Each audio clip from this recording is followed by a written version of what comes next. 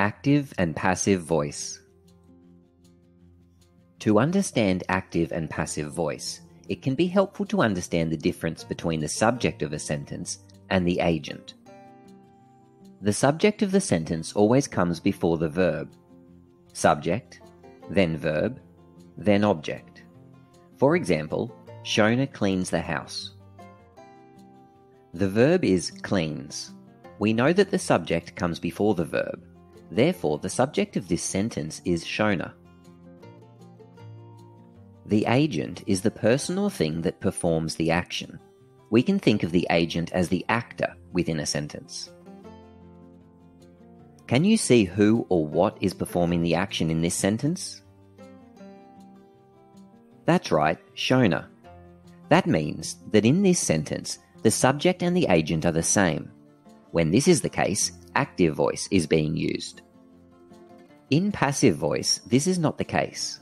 Our original sentence has been rewritten here in passive voice.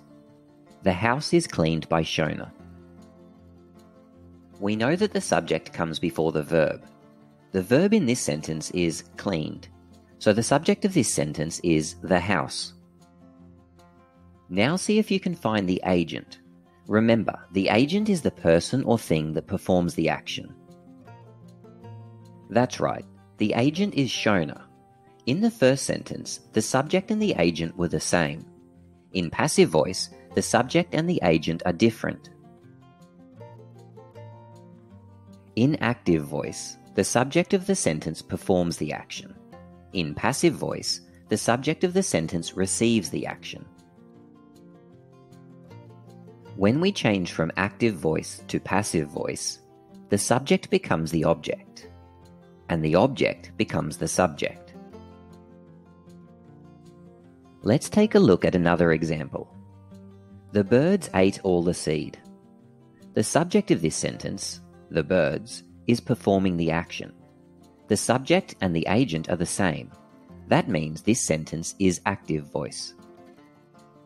To change this sentence to passive voice, we switch the subject and the object. All the seed is placed at the beginning of the sentence. It is now the subject. The birds is placed at the end of the sentence in the position of the object. We also need to add the word by. We then use the matching form of the verb to be in combination with the past participle of the verb, which in this case is was eaten. All the seed was eaten by the birds.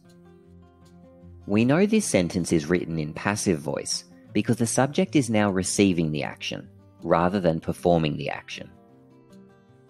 In passive voice, the focus shifts from the person or thing performing the action to the result of the action. For this reason, the agent is often left out altogether. For example, we could write, all the seed was eaten. In everyday writing and speech, active voice is more common than passive voice. But passive voice is important. Let's have a look at when passive voice is used. When the performer of the action is unknown or unimportant. For example, the bridge was built in the 1700s. We can see the subject, the bridge, is receiving the action. Therefore, this sentence is written in passive voice. The sentence has no object. Who built the bridge is not important in this sentence, or perhaps who built the bridge is not known. We often use passive voice when the performer of the action is obvious. Here's an example. Toby was promoted last week. Toby, the subject of the sentence, is receiving the action. Who performed the action, promoting him, is not stated because it's obvious it was his boss. We choose passive voice when the result of the action is more important than who or what caused the action. An example. Hundreds of people have had their homes destroyed by the storm. Passive voice focuses on the result of the action. Passive voice can be used when we want to be more polite. As an example, we haven't been served is more polite than you haven't served us. Read each of the following sentences and see if you can work out which are written in active voice and which are written in passive voice. Pause here while you work. Here is the subject in each sentence. Here is the agent or actor in each sentence. In these sentences, the subject and the agent are the same. This means they are active voice. These sentences are passive voice.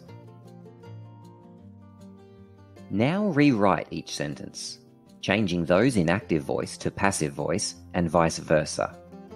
Pause while you work. The first, the manager served the customer. The second, Mark's phone was stolen. Because the agent is unknown, it's best to leave out the by someone, but you could include it. The third, dinner is being cooked by Julie. The fourth, she has seen the movie 3 times. And the last one, the winner was announced.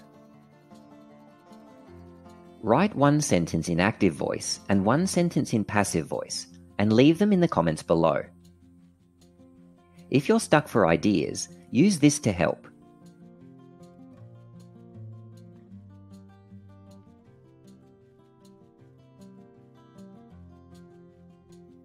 EasyTeaching.net